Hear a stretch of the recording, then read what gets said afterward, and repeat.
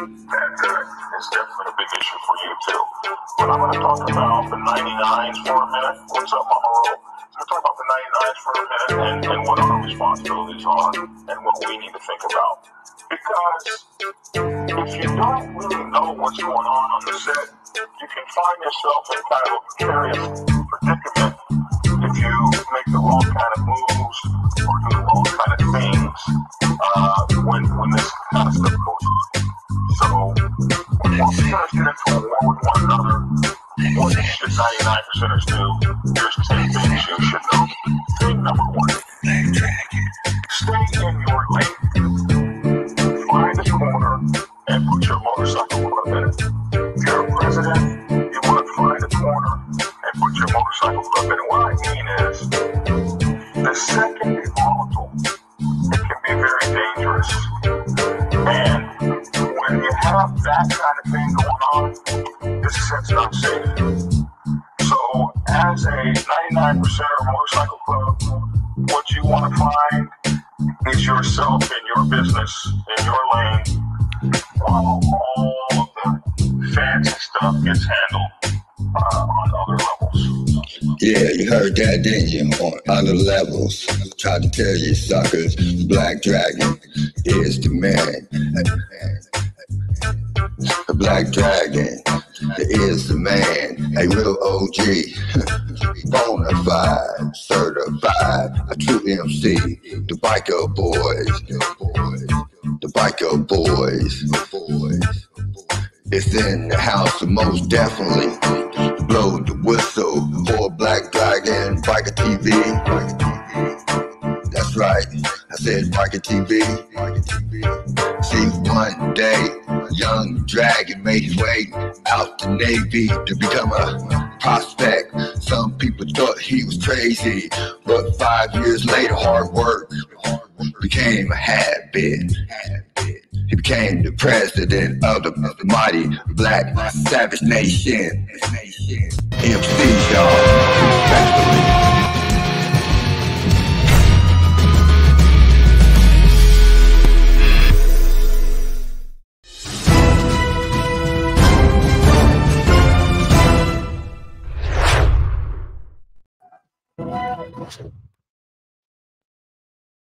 These buttons, man, these buttons. Morning, everybody. Morning. I'm going to get the button stuff down. We're working hard on it, especially since I've got the new producer in the studio, Mike Ball. New? I'm here, man. I mean, it's Black Dragon and Mike Ball. What the hell? We're just trying to get down like every day. Internet problems and... We do it live. We do it live. And button pushing problems and starting live. Frank says that I'm fashionable. I like being fashionably late, and I don't like it. I just seem like an addict to be stuck with it. But I'm recovering every day. I've been 1 day sober. Anyway. 1 day. Black Dragon Biker News Network, Biker News, Biker Views. You can use and choose to believe or not. How about that? Yeah. Rough. It's you can't win them all. You can't win them all, everybody. Get the thing over to the until we can get it condensed and over in the StreamYard. Right. We don't. It's not an easy button press thing. But anyway, how do you like the new song that Midnight Ghostwriter? I don't think he even knows. It's awesome. Yet, man. What was that? I don't think he even knows we're playing his song yet. I haven't seen him. Yeah, we haven't seen him since we started it. Yeah, so he doesn't even know. It took. We'll see it. Now, he made this song for me months ago, and because he's internet challenged, like many of us, my age, he had the hell of a time trying to send it to you, getting it to me, right? So finally, he got it sent to my Facebook.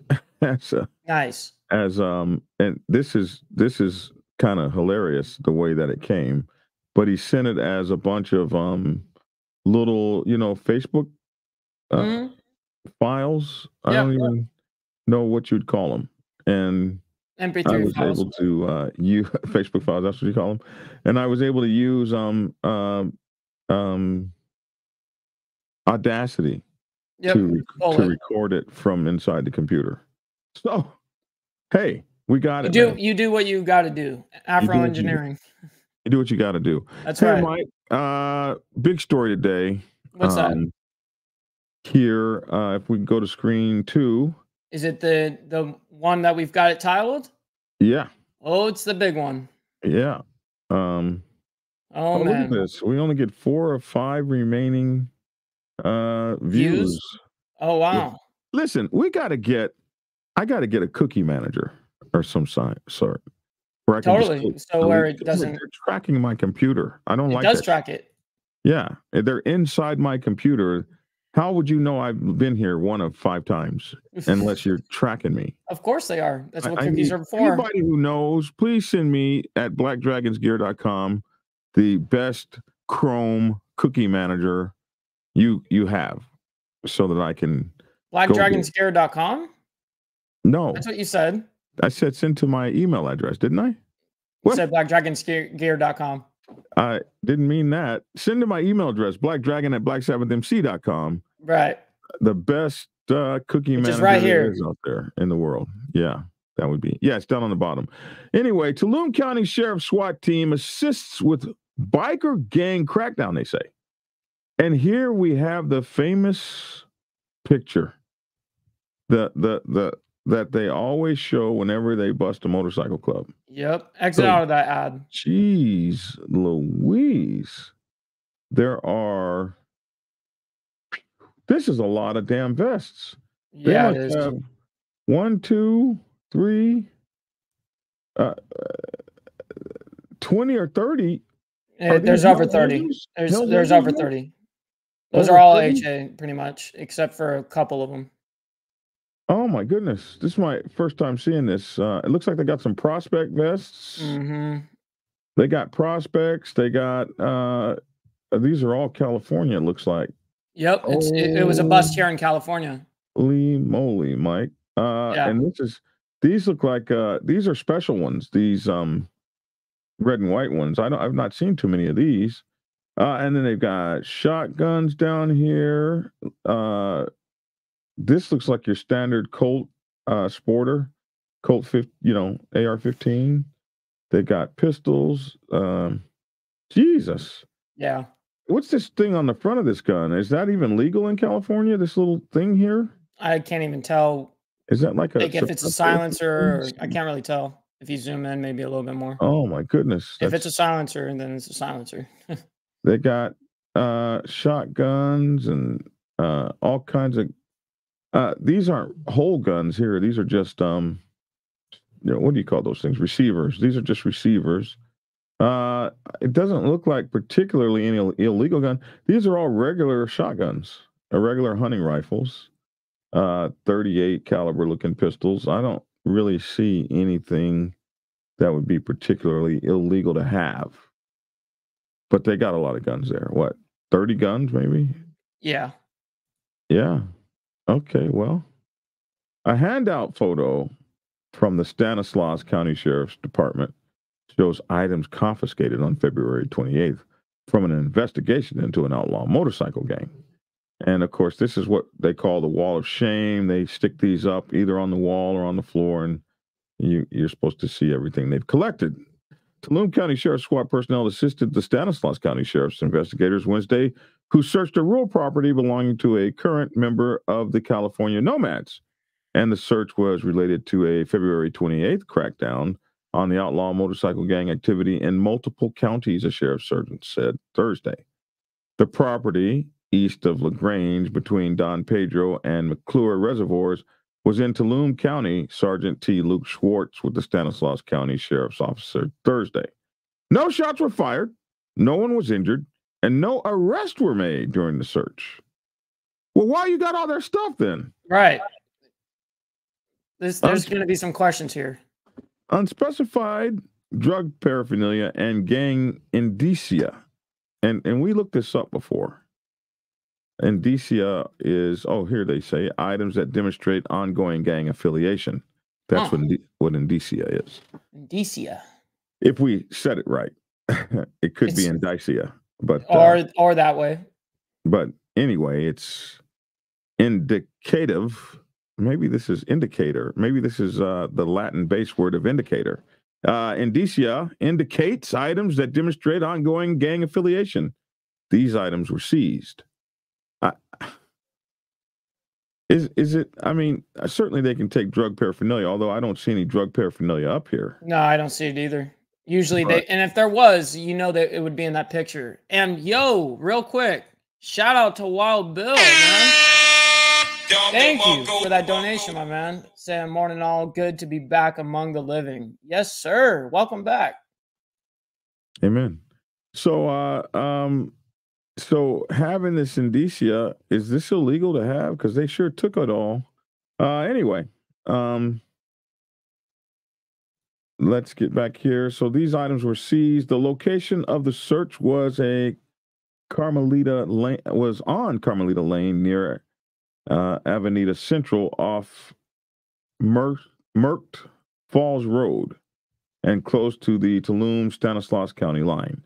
It was the property of a current member of the California Nomads based in Salida between Ripon and Modesto, according to Tulum and Stanislaus sheriff spokespersons. The law enforcement agency had a warrant for the search.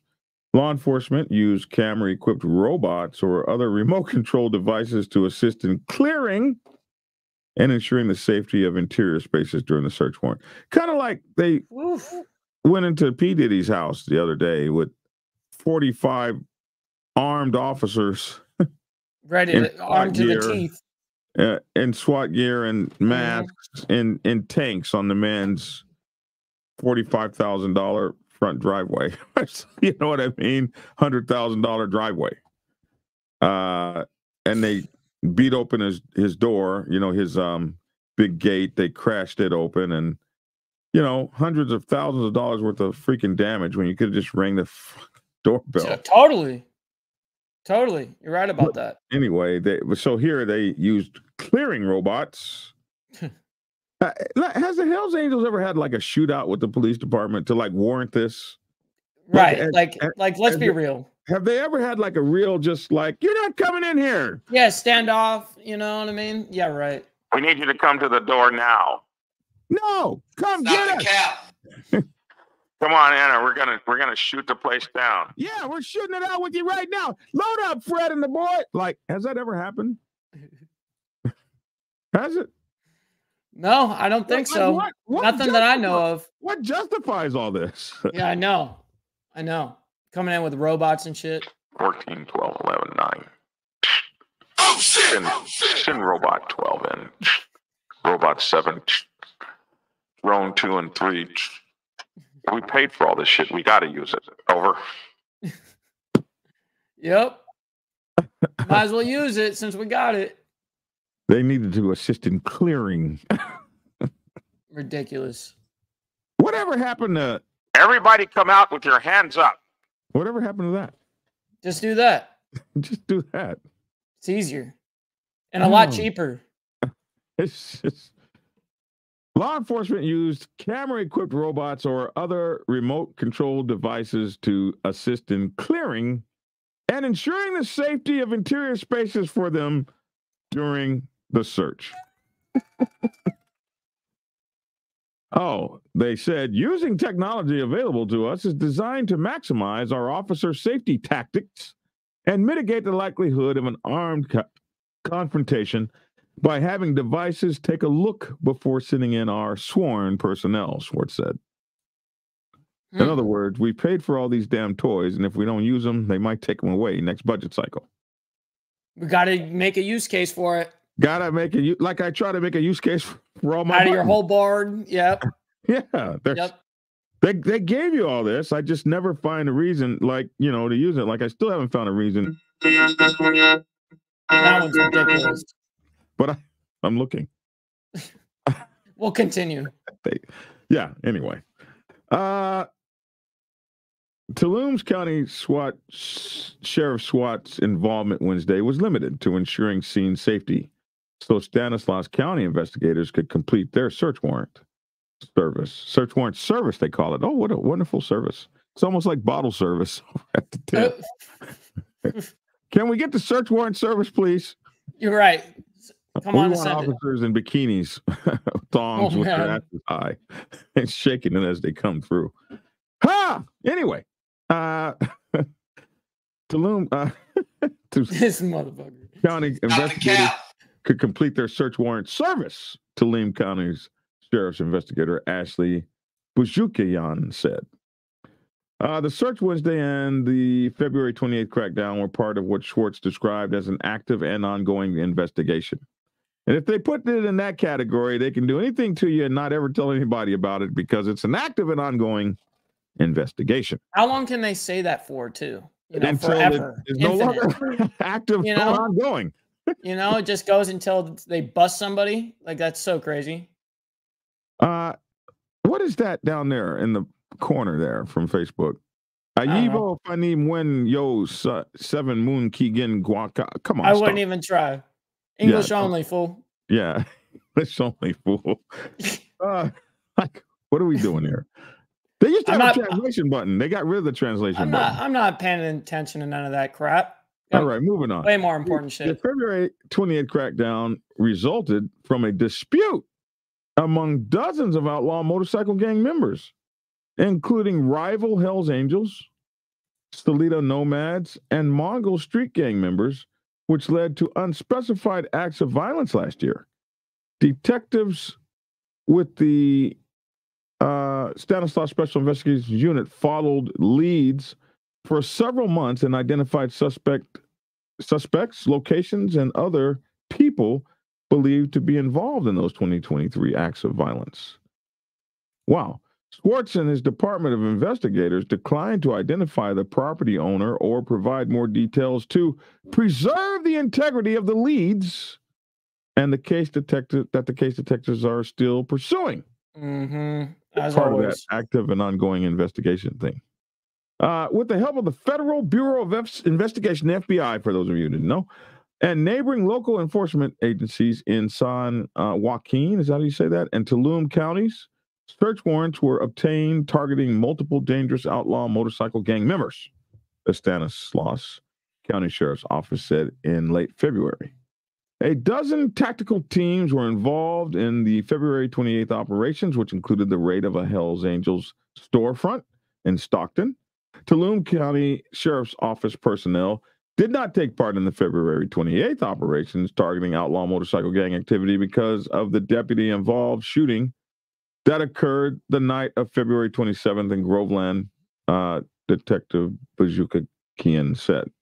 Law enforcement on February 28th seized about 50 firearms, including shotguns and rifles, 3 dozen leather vests, many with Hells Angels emblems and other gang indicia, as well as unspecified quantities of guns, silencers, bomb-making explosive materials, ammunition, narcotics, and other controlled substances, the Stanislaus County Sheriff's Office said. Modesto residents Vincent Ball, 62, Anthony Vincent Sorora, 37, and a whole bunch of other people who we don't know, were among the most noteworthy arrests on February 28th, the Stanislaus County Sheriff's Office said. Charges included, but were not limited to, felon in possession of a firearm and ammunition, steroid possession, possession of an assault weapon, possession of a silencer, manufacturing and selling metal knuckles. You can't have metal knuckles in California. Brass knuckles. We can have them here, but possession of narcotics along with a loaded firearm, the Stanislaus County's Sheriff's Office said. The Stanislaus County Sheriff's Office also did not say how many other arrests were made February 28th or whether the Nomads member who owned the Tulum County property searched Wednesday was arrested himself. The agency said participating agencies in the crackdown last month included the FBI field offices of San Francisco and Sacramento, police in Modesto, Ceres, Tulock, Stockton, and Manteca, the California Highway Patrol, and the Calaveras County Sheriff's Office. Among current 1% outlaw motorcycle gangs existing in California, Hells Angels and Nomads are often aligned, and many simply call themselves Hells Angels Nomads. Hells Angels and Mongols generally do not get along since the 1970s. Back then, Hells Angels were all white, while Mongols were 90% Hispanic. People still talk about the Laughlin River Run riot in Laughlin, Nevada in April 2002. They always got to bring that shit up. in which 2 Hells Angels and 1 Mongol member were killed.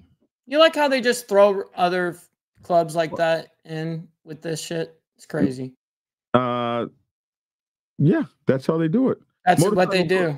Yeah, motorcycle clubs and motorcycle gangs in California and the rest of the nation date back to when people began building and buying motorcycles around 1900. That's not true. These freaking guys. Who is riding this shit? Motorcycle clubs date back to the 1900s. There were no motorcycle gangs back in the 1900s. Wow. Freaking people. Wow. These freaking people. By 1910, there were about 100 motorcycle manufacturers across the United States. That's true.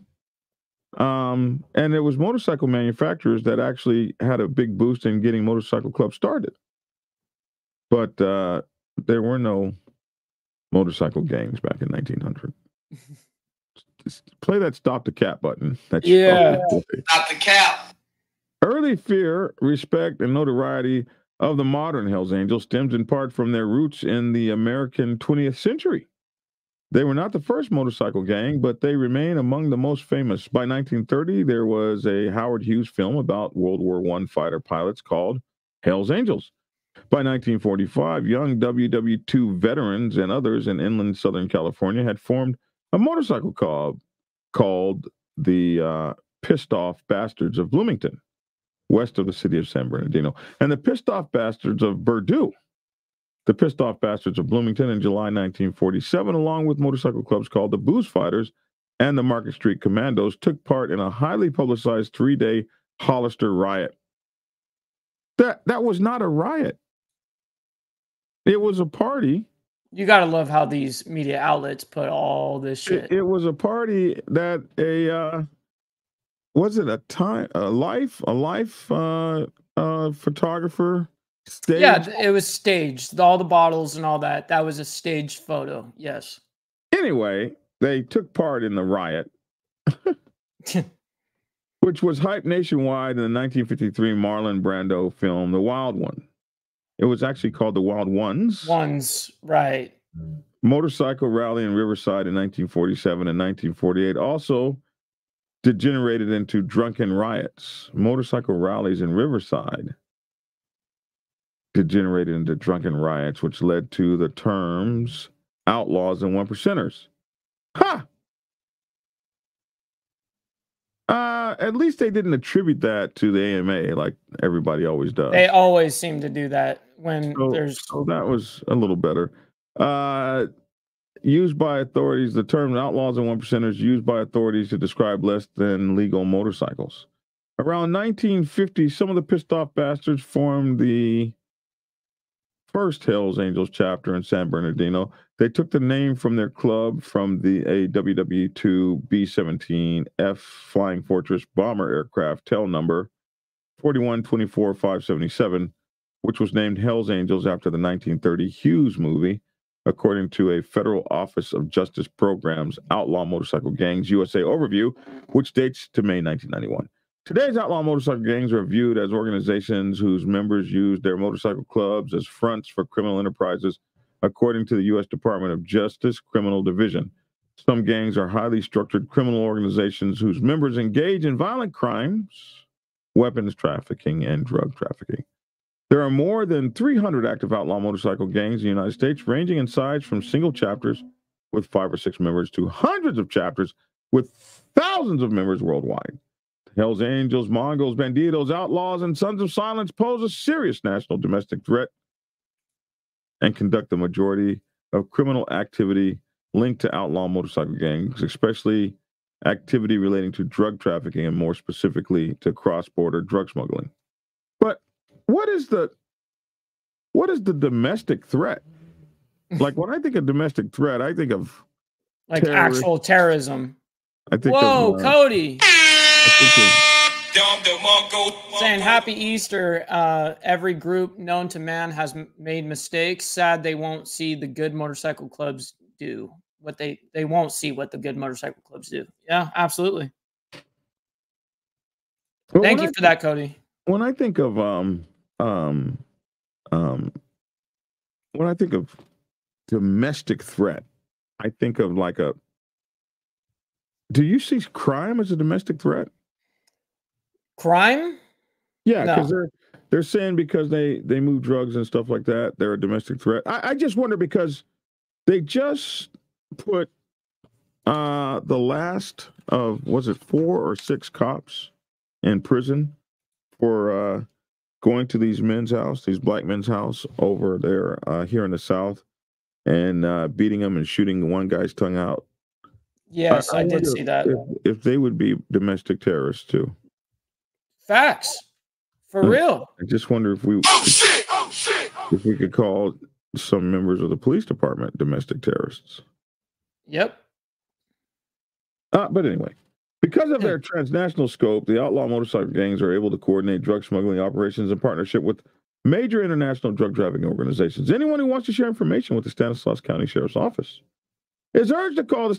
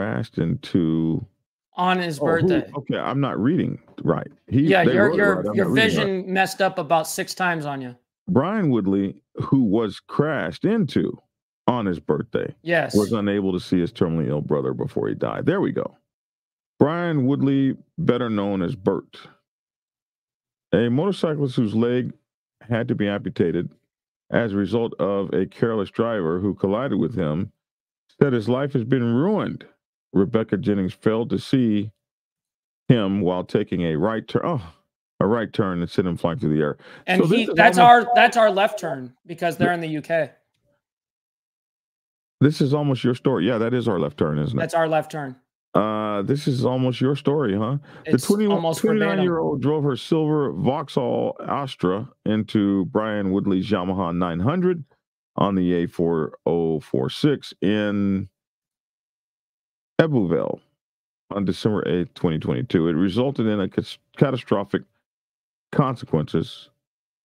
Well, I'm just adding words in today. It resulted in catastrophic consequences for Mr. Woodley, whose right leg was amputated below the knee as a result of the injuries he sustained.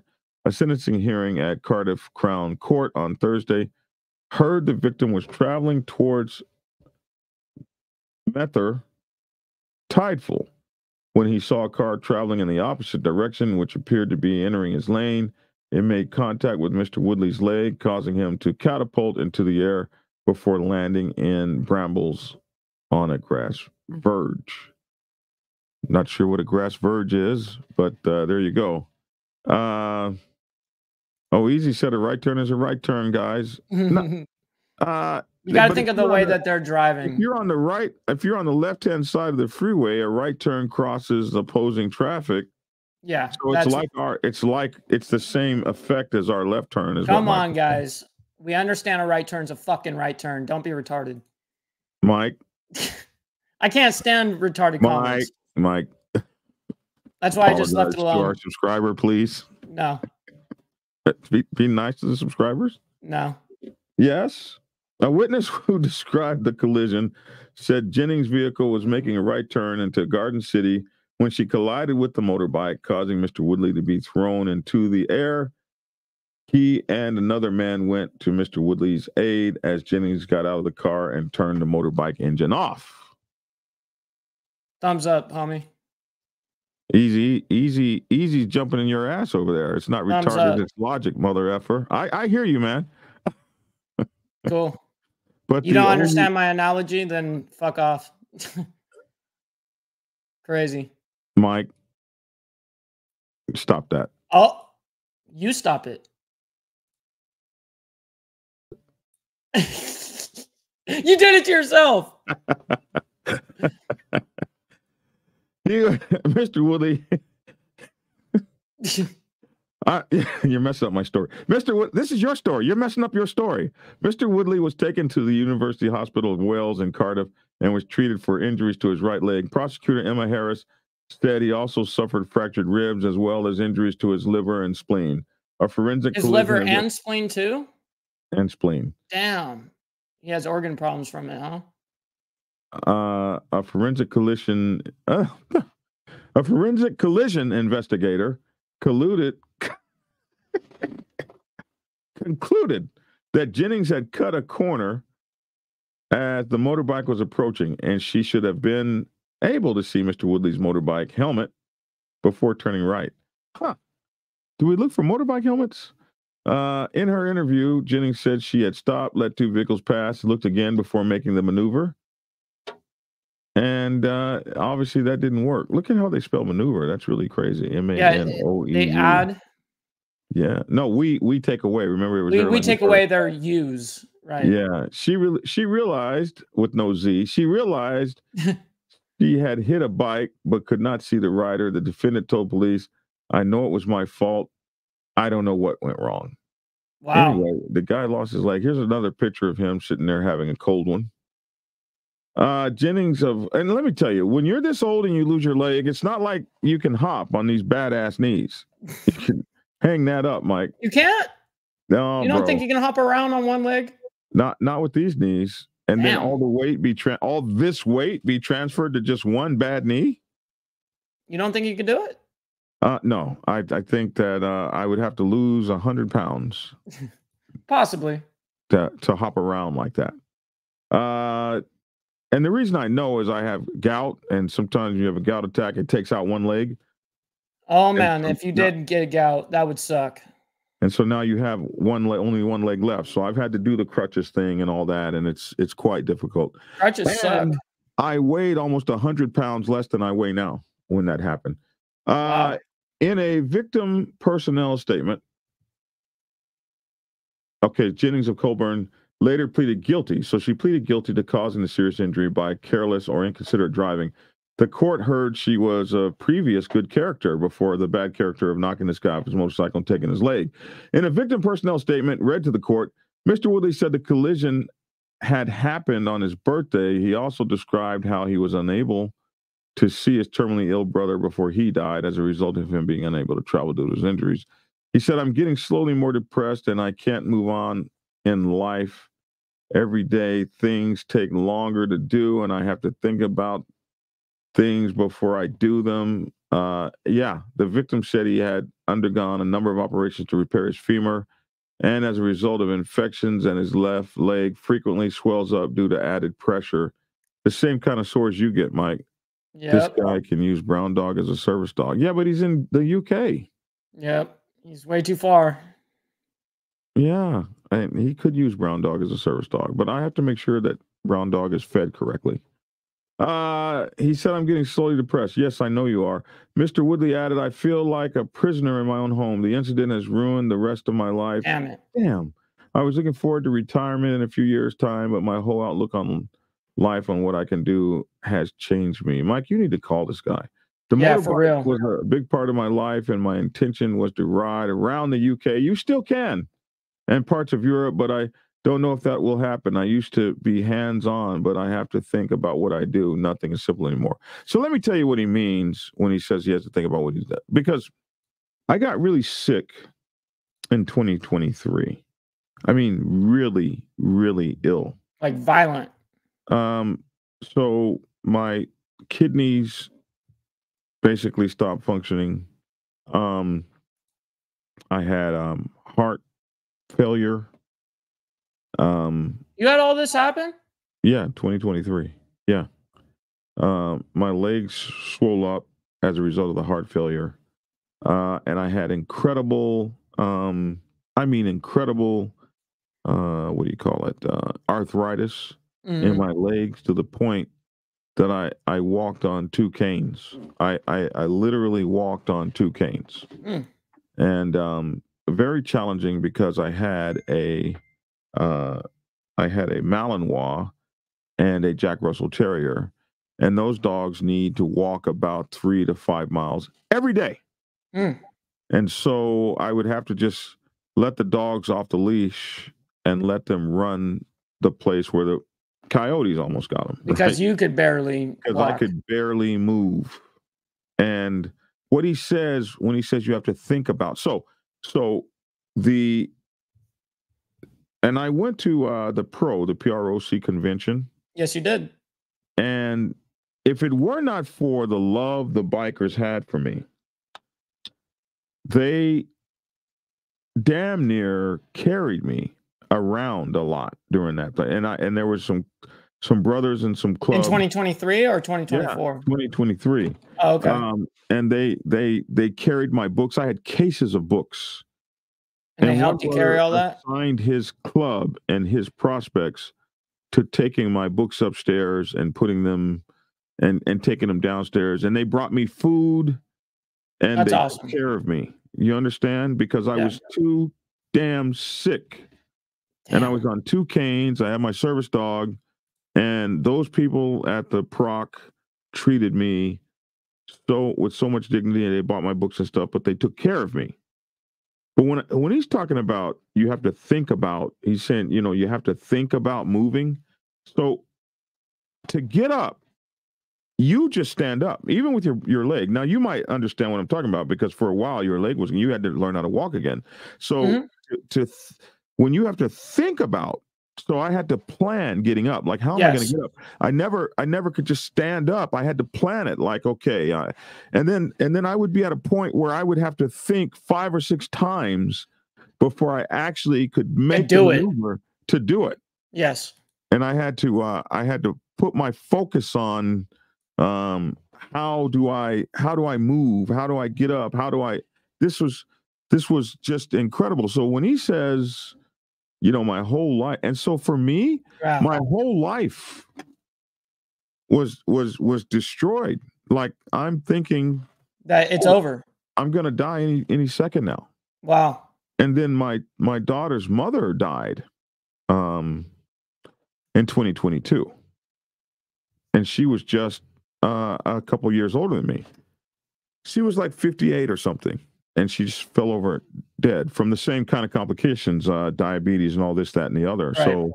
So like when I saw her die, It was kind of like, gee, well, maybe you're next. And my own mom died at 58 or 54. My grandmother at 56. My dad Yeah, at 58. it's everything in like the 50s for you. Yeah, and I was, I was right there. So I understand what he says. He's depressed. His life has changed. He's got to think about how He said his life is ruined. His life is ruined. And the motorbike was a big part of his life. For me, in 2022, I didn't know if I'd ever be able to ride again. To be honest with you, my last cross country ride back to the mother chapter was so painful. Oh, I bet. I bet. Do you know how I got on and off my motorcycle? You know how you swing your leg over? That was impossible. That so you know what you have to do? You have to stand on the pegs and step over. Instead of standing on the ground and swinging your leg over, you got to stand. You got to get that next level to get your leg over. And then you don't swing your leg over. Because you can't. You pick your knee up to your chest and you step over. Go as high over as you can, yeah. Yeah. And then your foot catches on the seat and you almost fall off. Hurts. And you got to work your So this is what happens when you get old. Or if you get old and you lose your leg. Right. It can be horrible. I can't even imagine. Well, you've made that comment a couple of times. You're like, yeah, with your situation, you're young. You're like, if it happened to me, then I don't know if I would just be getting on up and just starting doing shit. I understand. The comeback is going to be longer and harder. It's kind of like if I get it's working against you. If I get out on the football field and I play today, tomorrow you get up and go run and jog or whatever it is you're going to do. Me, I'm in bed for the next 2 days with some being gay or something. Anyway, he says he feels like a prisoner in his own home. I felt that before. The incident has ruined the rest of his life. He said he described having a prosthetic leg as feeling really weird, and he doesn't know when he will be able to walk fully again. The victim said he recognizes he will no longer be able to work and no longer have a social life.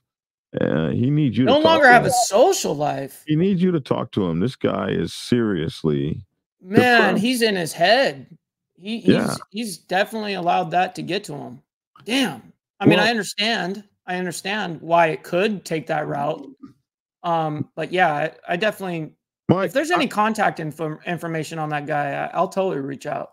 Mike, I only lost a piece of my thumb, and I went into deep depression. Yeah, you did. And just a piece of it. Just imagine, some people don't bounce out like you have. In mitigation, Jeffrey Jones said his client Jennings was heartbroken about what had happened to Mr. Woodley and accepts nothing can be done to remedy the injuries he has suffered. The barrister said the defendant had worked in nursing care and provided support to her mother and her son who had mental health difficulties. Sentencing Judge Shoman Khan said, you and you alone. You and you alone are to blame for the collision. The injuries to Mr. Woodley are life-changing. It looks like he's about to slam her butt. Jennings was sentenced to 4 months imprisonment, suspended for 12 months. Wow. He was also ordered to carry out 100 hours of unpaid work to pay the cost of 500 pounds and disqualified from driving for 12 months. What does that mean, suspended for 12 months? That you go after 12 months or you don't go at all?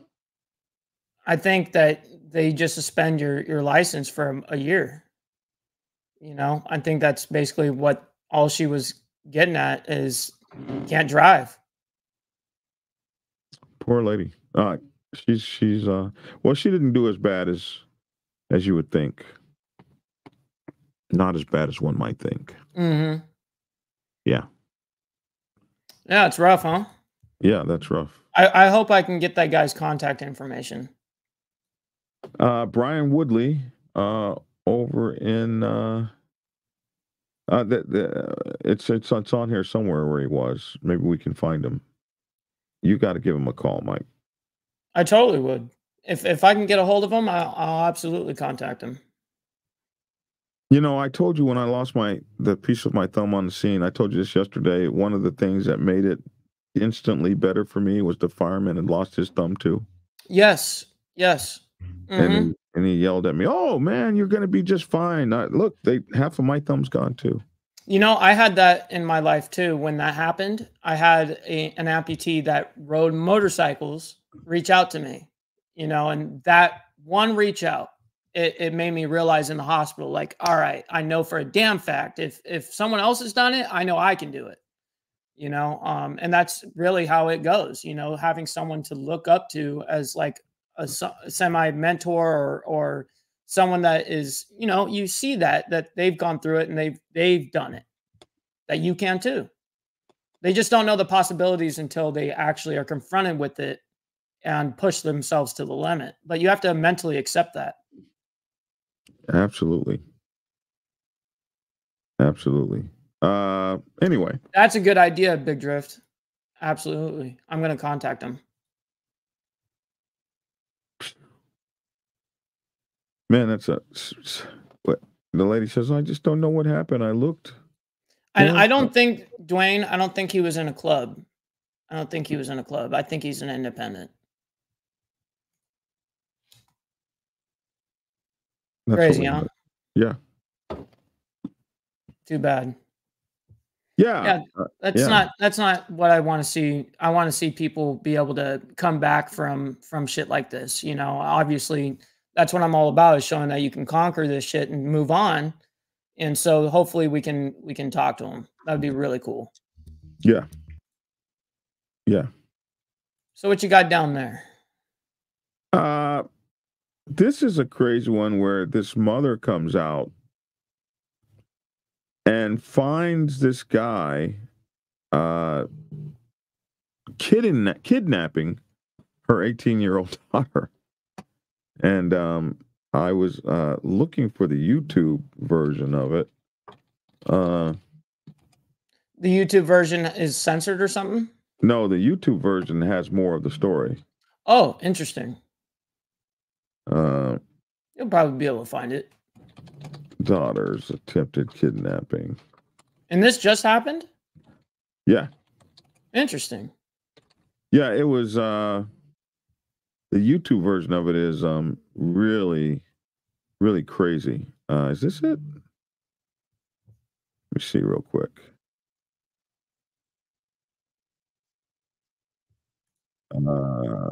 Joseph P. Diddy music made him do it. That's hilarious. Here it is. So this is the YouTube version. It's really kind of wild. Watch this. Here we go. Terrifying moments, all captured on camera. A teen entering her queen's apartment is ambushed by a masked man. Oh, shit. Watch again.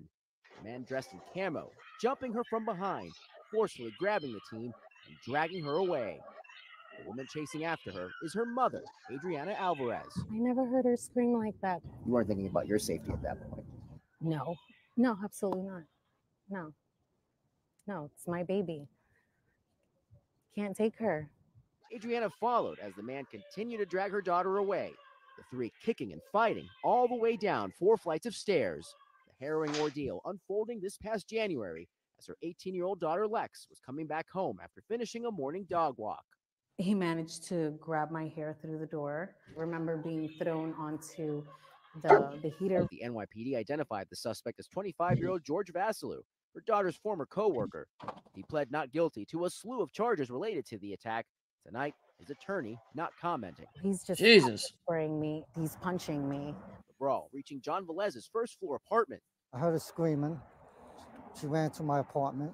I started chasing him. He ran across the street. Enter neighbor Gus Bugas, who ran after him. And I threw him on the floor. And once I got on top of him, he couldn't go nowhere. Alvarez says she suffered a dislocated shoulder and eye injury. Damn. Sustaining minor knee scrapes. Price of a mom putting herself in harm's way, but coming up a hero. Yeah, I just had angels by my side. I'm just so grateful and so thankful just to have her back. George Solis, NBC News, New York. Yeah. Wow. Yeah. Big Drift, shout out. Thank you for the super chat, man. Thank Appreciate you, that. Thank you. Yeah, that was crazy, Joseph.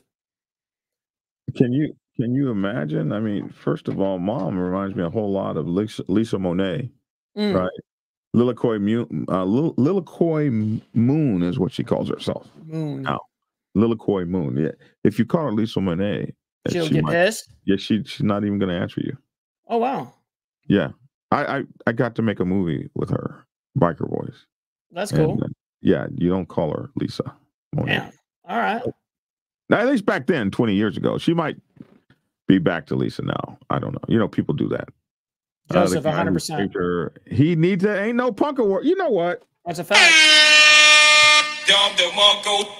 We need to do this, Mike. We need to do this in two ways. There needs to be the Ain't No Punk Award and the awards and the Ain't No Punk T-shirt. Oh wow. Okay. Yeah. Right, the Ain't No Punk Awards and the Ain't No Punk Award T-shirt. So I like it. We save the Ain't No Punk Awards for once a year, and we gather everyone together that gets an Ain't No Punk Award.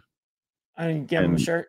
But before that, they get the Ain't No Punk T-shirt.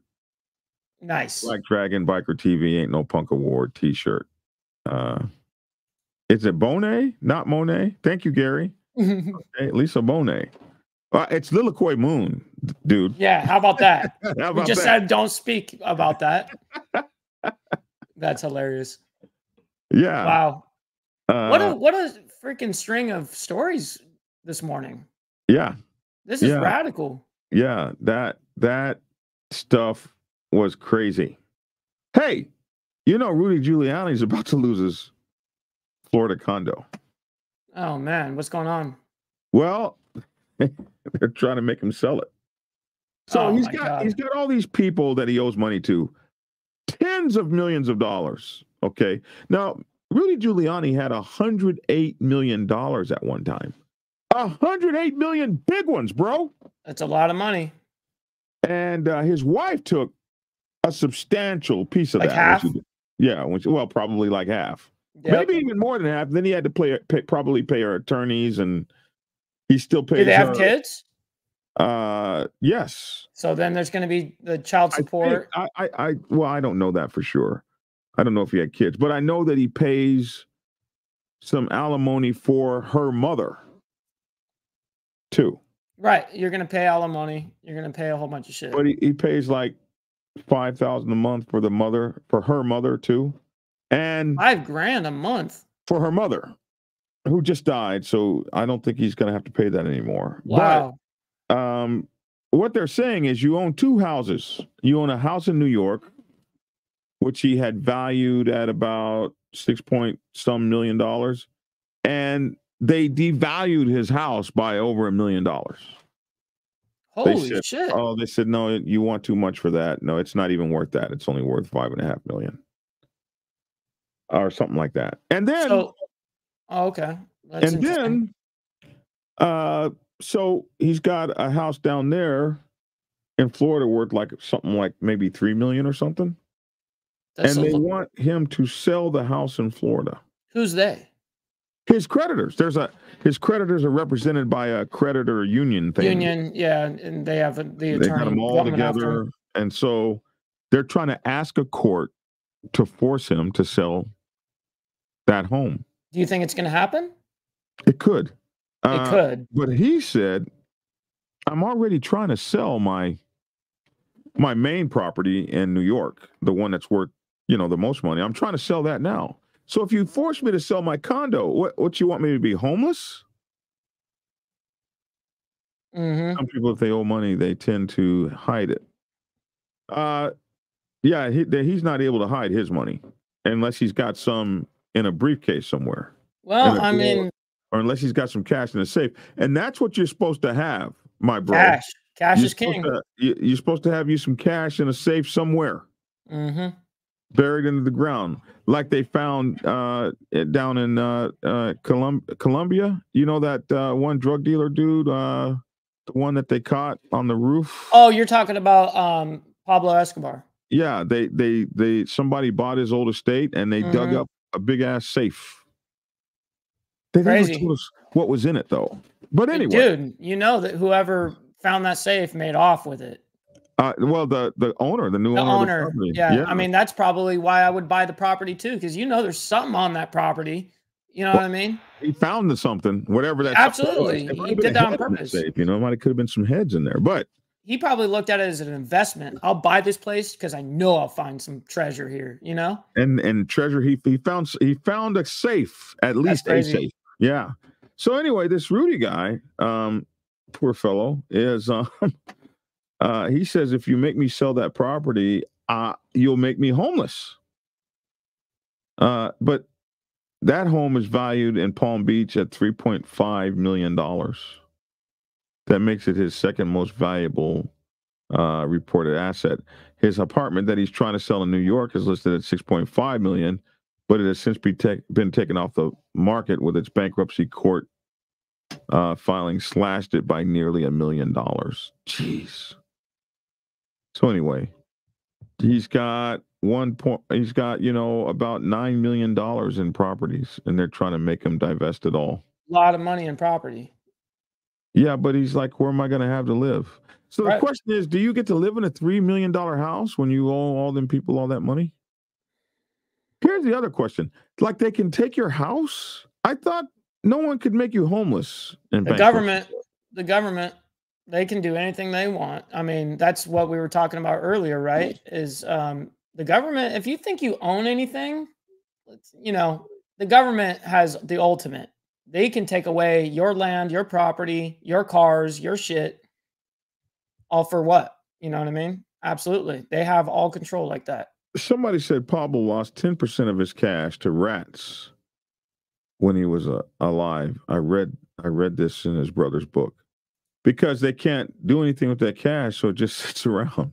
There's nothing you can do with it. I saw a movie about that one time where this guy had all this cash underneath his house, and then there were rats all in his cash.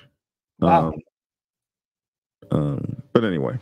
Imagine. Ghost Eagle says the only reason these goons are going after him is he was one of the biggest Trump supporters. Didn't know that. Well, what they got him for was not supportancy, which is not illegal. They got him. The biggest thing they got him for was that one woman who filed for defamation of character. Filed. Facts, Joseph. Mm-hmm. Government will take your stuff plus interest. Amen. They ordered him to pay $148 million to 2 Georgia election workers that he defamed. $148 million. Now, here's the thing. This is what I said. This is what I said in the Trump case. I'm not saying that you shouldn't get a lot of money if somebody defames you, but the question is, if you were not worth $148 million before you got defamed, how are you worth $148 million after you got defamed? Mm-hmm. You weren't worth that before. Right. How can you sue for more than what you're worth? You've ever made or you'll ever make ever. Or ever see. Ever. Or ever see. Let's be real. $3, $4, $5 million, but $148 million from a guy who I had read had only made $108 million. Mm-hmm. How can you get more than what you're worth? BNC is actually talking about real rats, I believe, not human rats. I think he's talking about real rats that come in and eat your money up because it's just cash underneath your house. It's just sitting. Anyway, that's what's happening. So I don't know if they're going to make him sell his one house. He's selling on purpose, like he wants to get rid of the New York house, and then he had retired. So I'm going to retire in Palm Beach in a $3.5 million house. So when you call these people broke, Mike, broke is only cash broke. Broke is relative. Everything is relative. Come on, man. They're broke. Ain't you and me's broke? No. Come on. Stop it. It's not the cap. They have a different. They'll never be actually homeless. They you know what I mean? Mike Tyson broke for a while. He's broke. I'll take his broke. I'll take his broke every single time. Day of the week. Yep. I would love to be broke in their regard. I'd take you. Rudy Giuliani's broke. Okay, so he's broke. He says he can't pay a bill. He's only got like $100 in the bank and a $3.5 million house and a $6.6 million house. He's broke with $9 million worth of houses. Which is what's sad is it's cheaper to plead guilty than to fight for your innocence. Yeah. Yeah. Crazy. Yeah, it must be nice being that kind of broke. I'm just saying. I'm just saying. Now, there are people in line to get it all, but as I understand it, they can't take it all. I saw it, Biker News Canada. Appreciate you. No, it looked great. I used you guys on my green screen yesterday. Yeah, it was a good story about you both and mentioning me. Long, Ellen, and mentoring me. Thank you. Ellen R. What does that mean? Love and respect. Love yes. and respect. Trump always says he's a billionaire in public. So he said he had $10 billion when I first met him. Well, when we all first met him, when he was running for 2016 election, he said he had $10 billion. Now he might actually have $10 billion. His Truth Social is getting ready to go public. Yeah. Wow. And when the Truth Social goes public, he's going to throw Letitia James's $5.5 billion. He's going to throw it at the court. Here you guys go. I got 20 now. 20. Take this and shove it. Must be nice. Which is what I mean. So yep.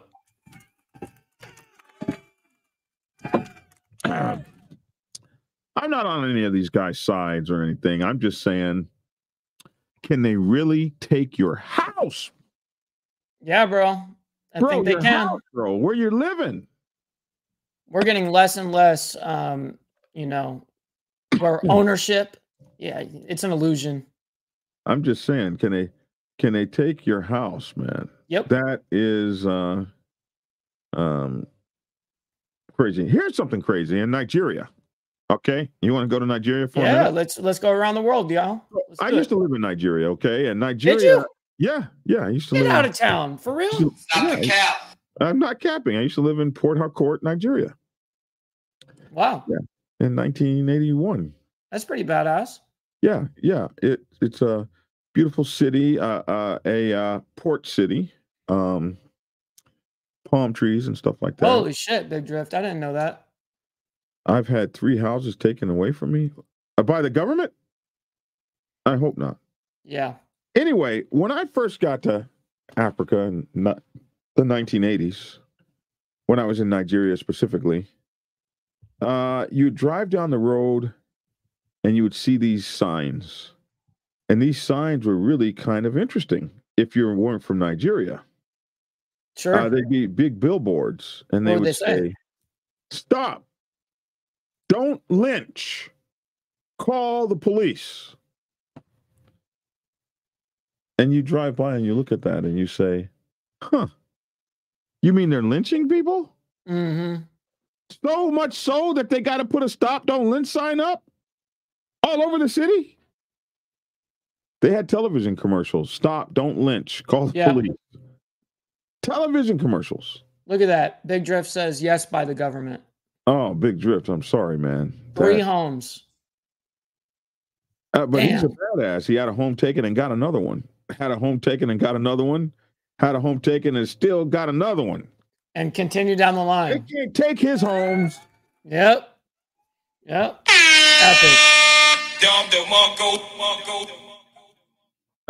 So anyway, it's a tough place to be. You can find yourself. There was this one guy this white American couple. They drove through a village and ran over a little boy, and they got their asses lynched on the spot. Oh shit! Yeah, they don't play over there. Yeah, they're not joking. They're not playing with you. So this story reminded me of being there, which is one of the. Listen, man, if I go back to Nigeria, I'd go back in a heartbeat. Really? It is so cool to be place? There. Yeah. I loved every second of being there. The culture, or just the culture, area, the people, and the people, and then if you're black and you're from America, and you're like a king, you've never seen African people before, you might not know that you're from Africa. Mm-hmm. You might be like, "Oh yeah, that's what they say." Whatever. But when you go back there, you see people that you swear to God you know. Uncle Henry? Oh, shoot. You just look just like him. Like you know you're from there because everybody looks like you. Everybody talks like you. Everybody acts like you. You know, how brothers can be animated and stuff like that. And yeah, that's the way they are there too. You know your home. You know where you come from. So what ends up happening in Nigeria on this story? Oh man, this story reminded me of being there. A pregnant mother faces 7 years in prison for an online review of tomato puree product. What? So yeah, she is a pregnant woman. She's facing 7 years behind bars for slamming tomato puree on Facebook. Her name is Chioma. Yeah, her name is Chioma Okoli, 39. She's a businesswoman from Lagos, which I've been to Lagos. It's a beautiful it's the capital of Nigeria, I believe.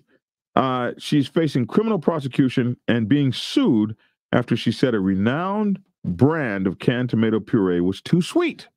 Get out of town. What is going on? So you want to return back to that?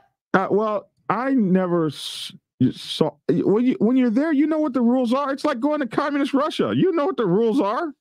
I wouldn't have known that. If I went to Nigeria and I was like, hey, this tomato paste sucks. I didn't know die.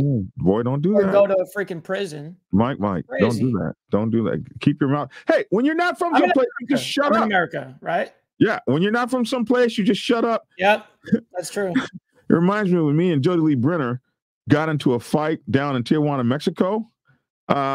We got in a fight with some of the hookers down there. We were in a place of ill repute, and these hookers would come and they would dance in front of us, and the girls would get all around us in the table, and we got a girl on each arm, and the girls are rubbing your leg, and you know what they're doing?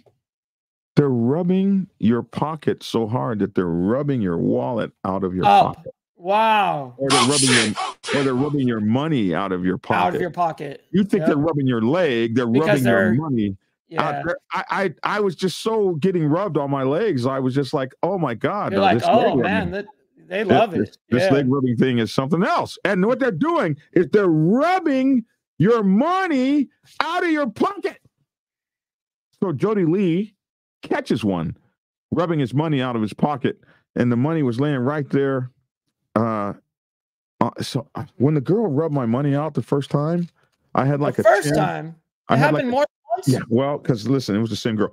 I had like a 10 or something, and she rubbed it out of my pocket, and it fell on the seat between us. And she said, "Hey, your money fell out of your pocket." I said, "Oh," so I pushed the money back in the pocket. Now I trusted her. Oh man. Yeah, and this next time she rubbed it, she took everything. Yo, you totally got scammed. This happened. So just went right over your head. Was from down in Texas. He was a white guy that I was in boot camp with. We started out as enemies. We became friends. So we started off as enemies because when I kept going to bed at night, he kept looking at my ass. And I was like, "What are you looking at my ass for?" And he says, "I just want to see the tail." What? I said, you just want to see what? I just want to see the tail. I said, "What tail?" "Well, my granddaddy told me black people grow tails when they go to sleep at night. I just want to see it." And so we started off. What fighting. In the hell? There is no tail. On? Yeah, it was. Yeah, I came in it was a bunch of stuff going on back then.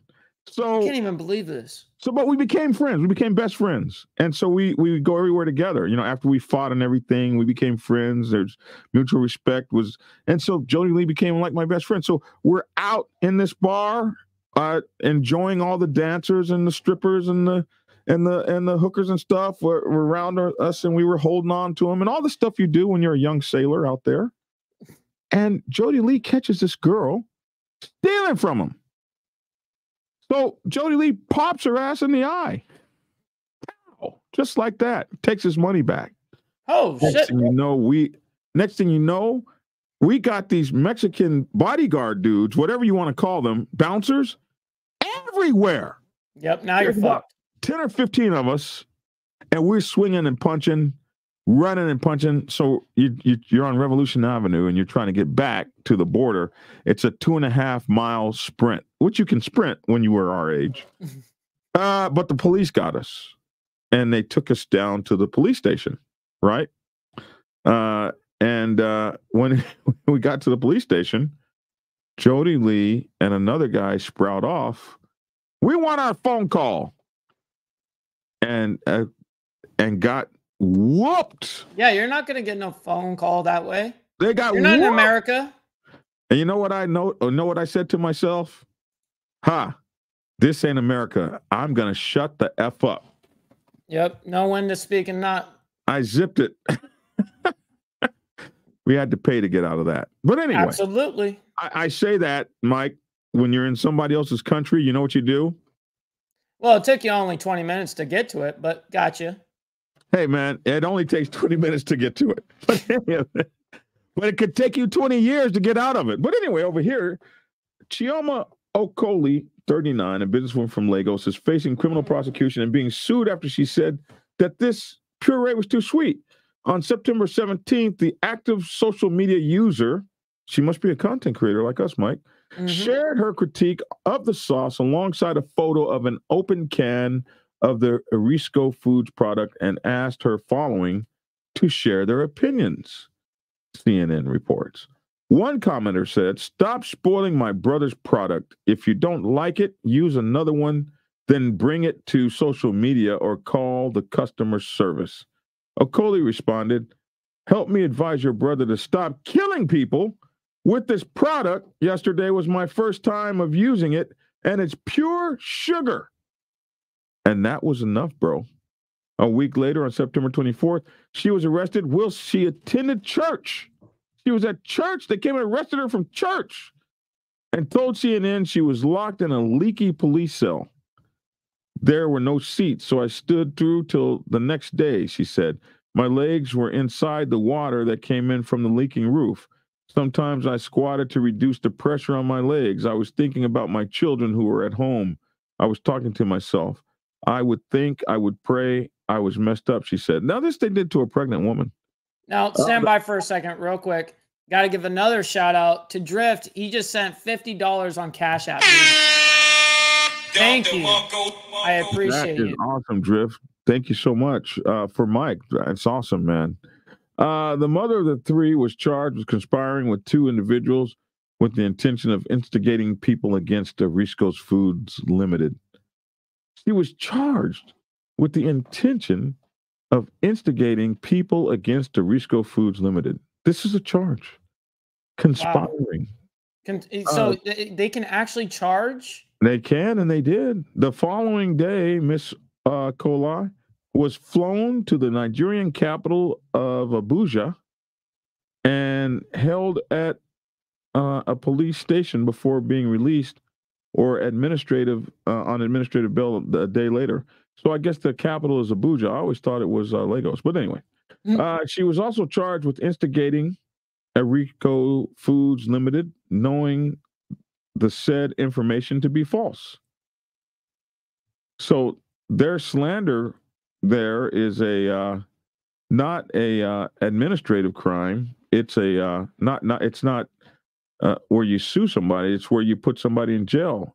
Man, what if you could be put in jail for slander here? You know what I mean? A crime that could end up with her going to prison for 3 years and a fine of 7 million naira, which is $3,950. She has also filed 2 countersuits against the police, and Erisco and her legal team have coined the battle David versus Goliath. Miss Okoli, who is pregnant with her 4th child, refused to publicly apologize to Erisco, which was a condition of her bail. You know, what if that was a condition of bail here? $1,000 plus a public apology. Like, we don't do that. No, there's no public apologies needed. Yeah, that over there is. So how can you? What? They're not allowed to say shit about any private company or any company that makes something. What? They're not allowed to have an opinion. Not in this case. Miss Okili was pregnant. 4th child, refused to publicly apologize, which was a condition of her bail, since her lawyer told the news outlet she would be apologizing under duress If she apologizes, it won't be real, he says.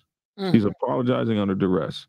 In an explosive interview, Arisco CEO Eric Umifoa, that's not saying it right, Umifoya, something like that, he told broadcasters that he would rather die than allow someone to tarnish my image I worked 40 years to grow.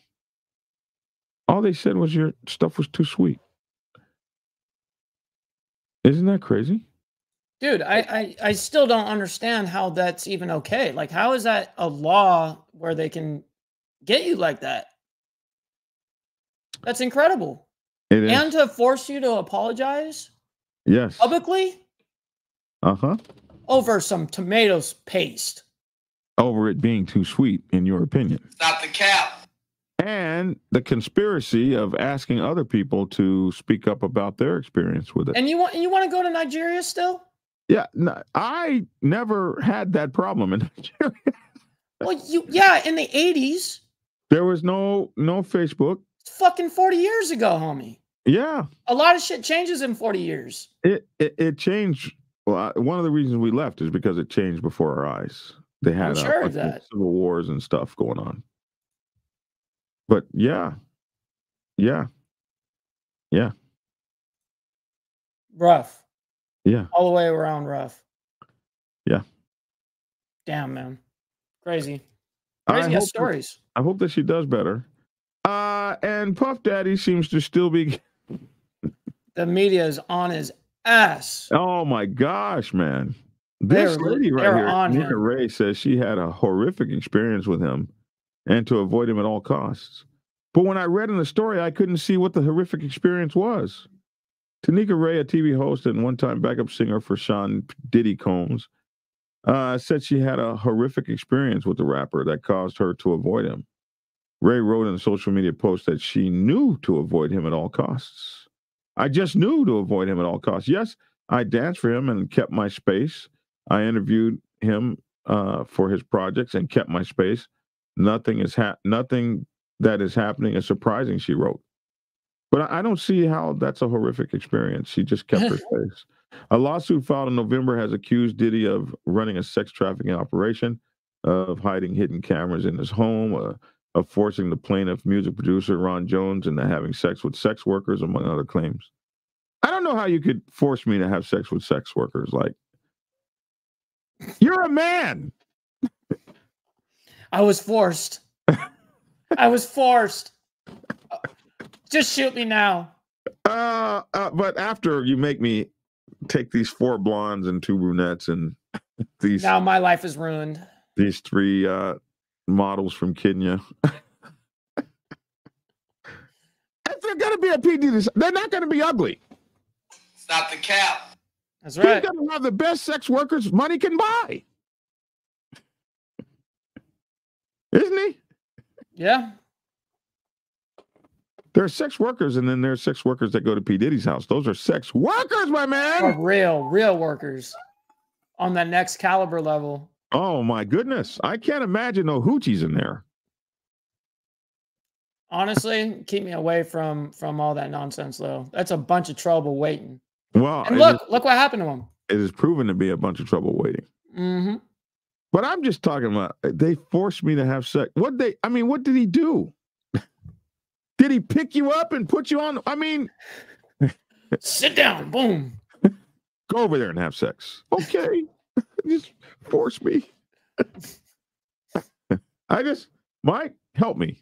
I can't. I'm going to allow you. I'm going to allow you the floor on this one. I'm a biker, man. You're just not. You're not a choir boy. I get you. I'm a biker, not a choir boy. But they just force you? Can they really?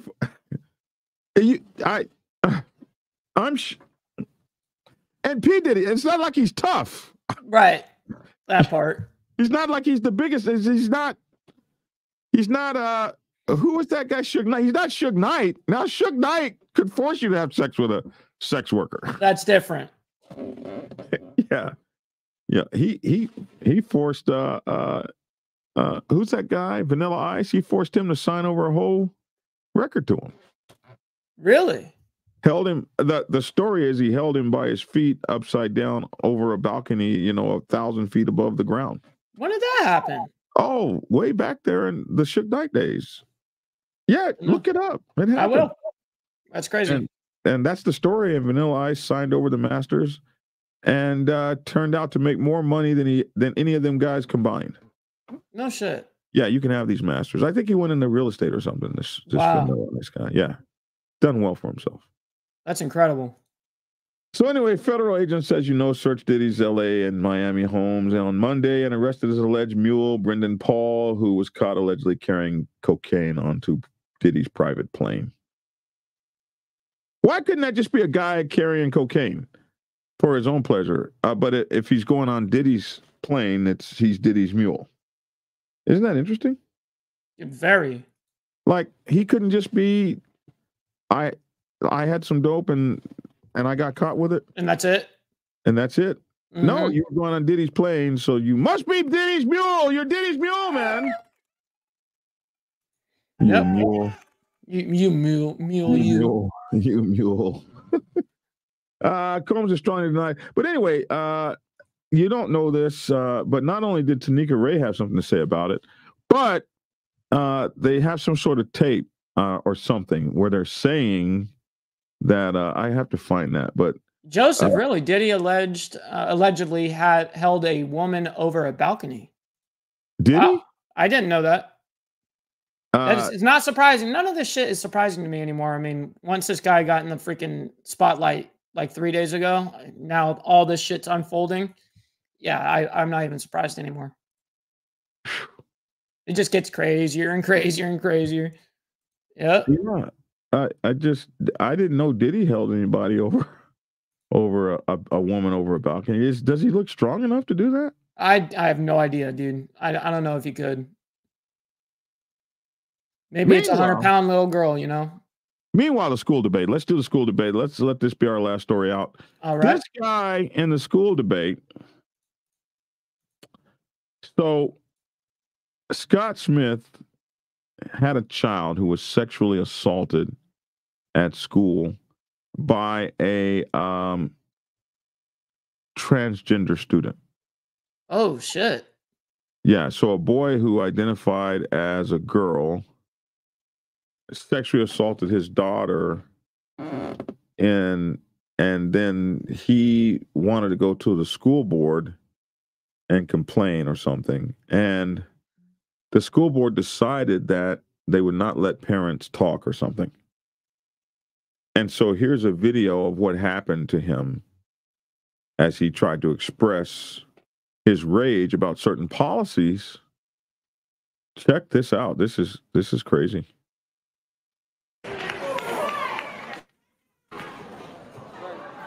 You remember the shocking scene. It was our next guest being arrested during a school board meeting in Loudoun County, Virginia, after his daughter was sexually assaulted at school by a transgender student in the girls' bathroom. Well, now the school board has decided to essentially silence debate during those meetings by turning off the live stream cameras while members of the public are speaking. Of course. Scott Smith joins us now. Thank you so much for being here. Looking back at the video, I just wonder if there hadn't been video of that incident, where you would be today, because it would have been a he said, she said. There was no way for Americans to look at that and say, this is wrong. This father was treated terribly in this instance. And it actually led, I believe, to the governor taking a part in there in Virginia, Governor Youngkin. Do you think the video was an important part of getting justice here? That video was very important for us to get justice. However, we're still trying to get justice. I believe that, looking back at it, God made that happen. And, here we are today. But something new has happened this year, with Loudoun County is a new wave of parents have showed up. When they decided to turn off the cameras, it was because the Hindu and Muslim community, they showed up. And that's a new wave of parents. And I think it freaked out the school board to the point where, they cannot allow another viral moment like mine to go across the land and continue to wake up parents, to say no to this. Why do you think that those parents in particular would create a viral moment? Because they came to stand up and speak out against policy 8040. It's against their religions, and they're very upset about it. The Hindu and Muslims, they don't like this. What is that policy? Just remind everybody here what that policy is. Policy 8040 is the policy that they were trying to pass 3 years ago when they covered up the rape of my daughter, and that's the policy to let boys and girls go into whatever bathroom that they identify with. Do you think that there is any validity to some of them saying that they think it's important to not have it? Let's just listen to one of them. This is a school board member, April Chandler. This is what she said. I want our neighborhood schools to be excellent, and I want the division out of the news. For that reason, I will not support any efforts to turn the cameras back on. Turning the cameras back on now only invites and undermines the work of the school board. Bullshit. Do you think there's any validity to her point of view? No, absolutely not. I mean, we have 9 new school board members this year, and every one of them campaigned on transparency and less division.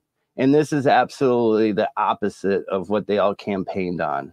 They've let us down. They haven't done what they've said, and they're just trying to shut us out. They're trying to shut moms and dads and grandmas and grandpas out of the public spotlight to be able to speak out against their radical policies. What do you think will ultimately happen here? Is there enough? Do you feel like there's enough outcry in the community to have more transparency and to leave the cameras on?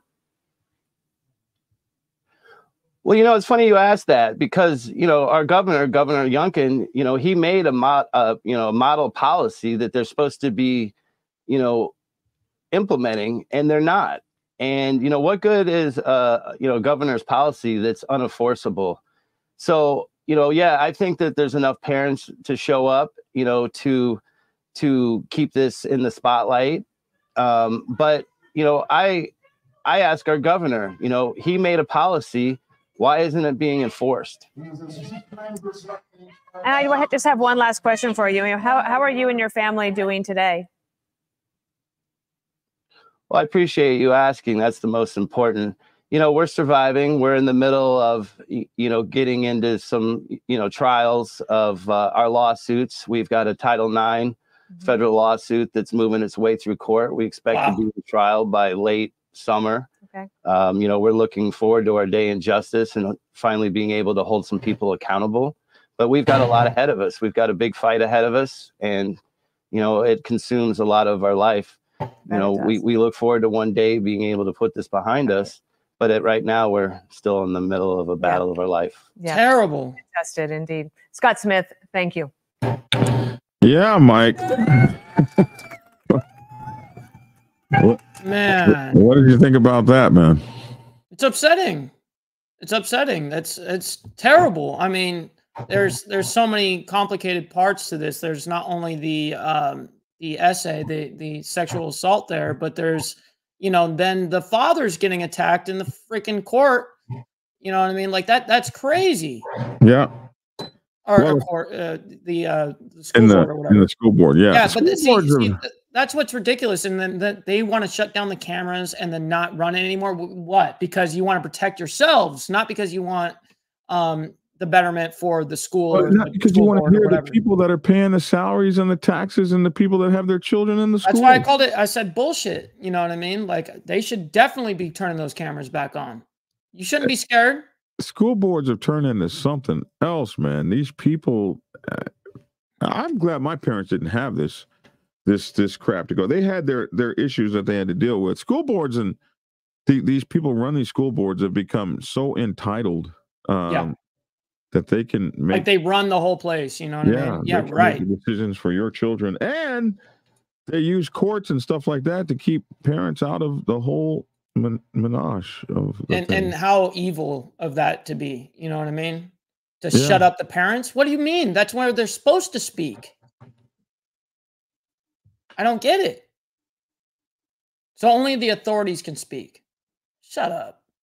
Man. Yeah, but he did get pardoned by the governor. I'm sure they put all kinds of charges on him. Oh, I'm sure of that. And he got pardoned. The governor pardoned him. But oh my God. Terrible. Isn't that crazy? What a string of freaking stories here, dude. Yeah. Wow. Wow. Well, that's been an hour and a half of stories. Yeah. Man, that was thick. Yeah. Yeah.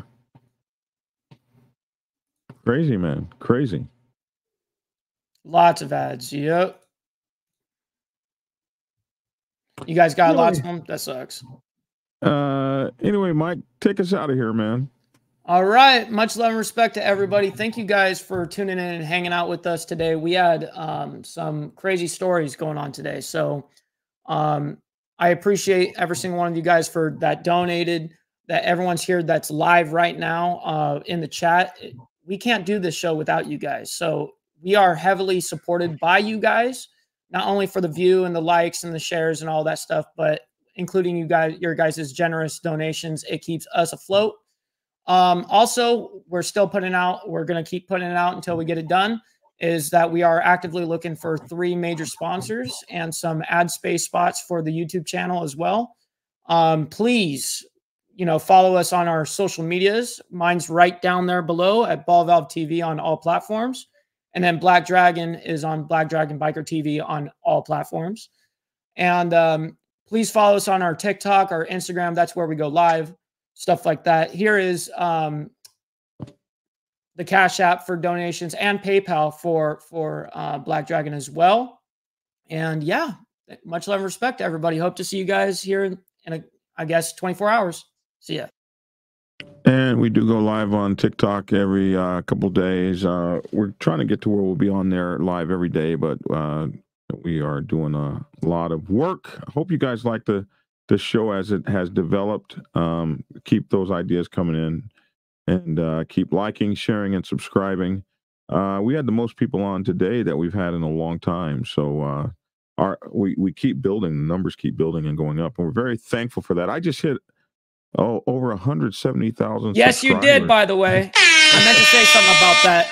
I meant to, and thank you for reminding me. Yes, I did see that. BD hit 170,000 subscribers, man. Congratulations to you. I cannot believe it. But yeah, we hit, we're getting close to 200,000 damn subscribers. That's crazy. So yeah, Indian Motorcycle should sponsor me. I guess maybe I need to ask them. So the Outlaw Preacher, I remember when you had like 10,000. If you knew me when I had 10,000 subscribers, Outlaw Preacher, you've been with me you were with me when I was walking through the woods. So I can remember I only ever wanted to get to 10,000 subscribers. 10,000 was it took me 1 year to get 3,000 subscribers. So 10,000 was the number that I only ever wanted to reach. And then after a while, it was 100,000, and I knew I was never going to reach that. And then now it's 170. Jesus. And I know guys that have 1.5 million and all that are looking at me laughing, but bro, 170,000 subscribers. It's unbelievable. It's unbelievable.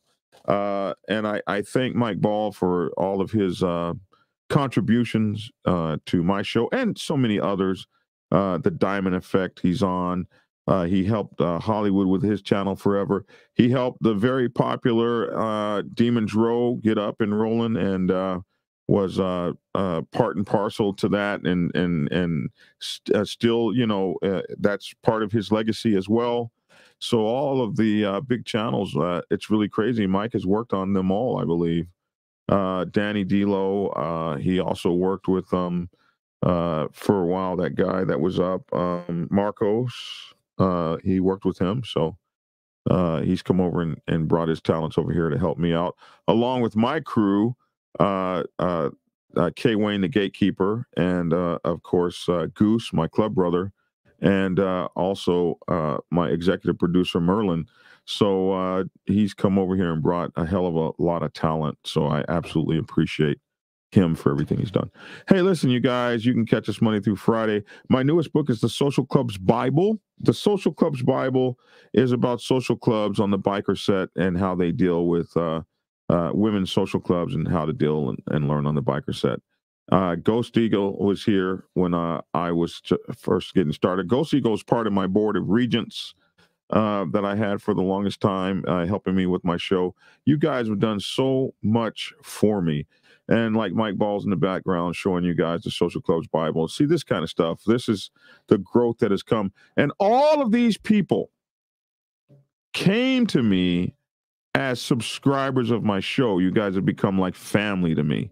Ghost Eagle, K Wayne, and then you guys that are on every single day. Just you guys call me if I'm late. You call me if I don't show up for a day or something.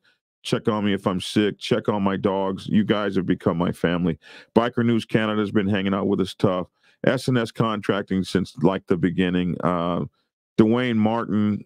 I could just go down the list. And Yip and Yahoy. All these folks, man. I see all these names that flash by, and I see these people every day. And Mike and I, we thank you so much. We thank you for the donations. We thank you for subscribing. If you guys can go over to our Instagram or our TikTok and subscribe to our Instagram, TikTok lives, it'll help the channel. And anything that you guys can do, like sharing and liking and subscribing, that just would absolutely continue to boost the channel. So we're growing. For all the new people that have come on, welcome to the family. 170,000 subscribers just on this platform alone. Almost 90,000 subscribers on TikTok, and just went over 15,600 subscribers on Instagram, and 60,000 subscribers on Facebook. So, hey, man, we're growing. So thank you guys so much. Hey, we're out of here. I'm Black Dragon. That's my 2 cents. Love to hear your 2 cents in the comment section below. Mike Ball and I say thanks for tuning in, and get skinny. This button. Prepare yourself to take the helm as president of your mighty motorcycle club by delving into the pages of Black Dragon's newest book, The President's Bible, Chronicle 1, Principles of Motorcycle Club Leadership. There you will learn to advance your skills in applying the 14 scientific principles of leadership similar to those taught to officers in the United States Naval Service. Available in hardcover, paperback, and ebook. Get yours today on Amazon, Kindle, or order it at your local bookstore. Order your autographed copy from blackdragonsgear.com. Be the best motorcycle club president you can be. Get the book. Get Black Dragon's first book, The Prospect's Bible, to learn how to join a motorcycle club. It has been an Amazon #1 bestseller for the past 7 years and is required reading for over 3,000 motorcycle clubs worldwide. This book is a must-have for new people venturing onto the motorcycle club set. It will teach you how to prepare yourself for service to the motorcycle club nation and show you how to qualify a motorcycle club to be worthy of your service. Available on Amazon, Kindle, and for order at your local bookstore. Get your autographed copy at blackdragonsgear.com. Be the best motorcycle club prospect you can be. Get the book. That's it. It's a issue for you too. But I want to talk about the 99s for a minute. What's up? Let's talk about the 99s for a minute and what our responsibilities are and what we need to think about.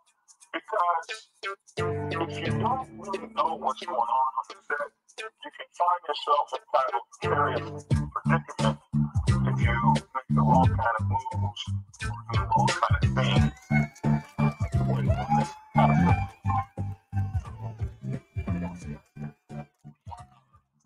what should 99%ers do? Here's 10 things you should know. Thing number 1. Stay in your lane. Find this corner and put your motorcycle club in. If you're a president, you want to find the corner and put your motorcycle club in. What I mean is, the second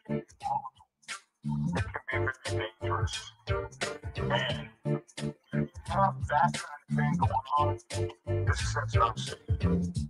So, as a 99% of a motorcycle club, what you want to find is yourself in your business, in your lane. All the fancy stuff gets handled. Yeah, you heard that, didn't you? On other levels, tried to tell you suckers, Black Dragon is the man. The Black Dragon is the man, a real OG, bona fide, certified, a true MVP.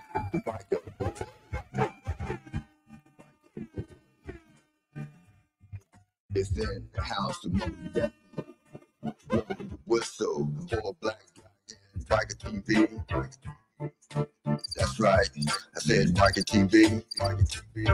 See, one day, young dragon made his way out the Navy to become a prospect.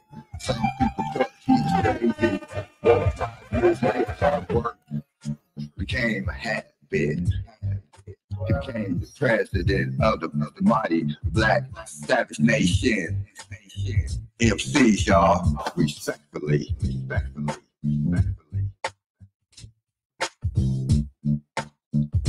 Dragon.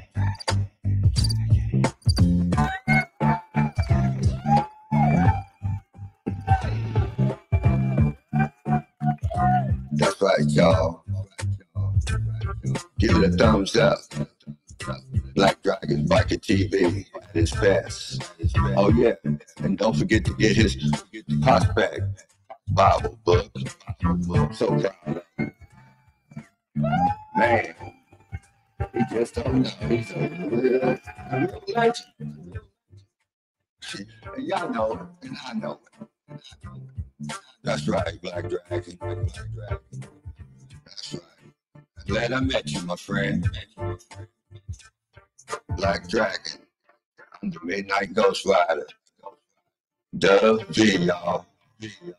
Love you, Black Dragon. Peace. And get skinny. Like and share. Goodbye.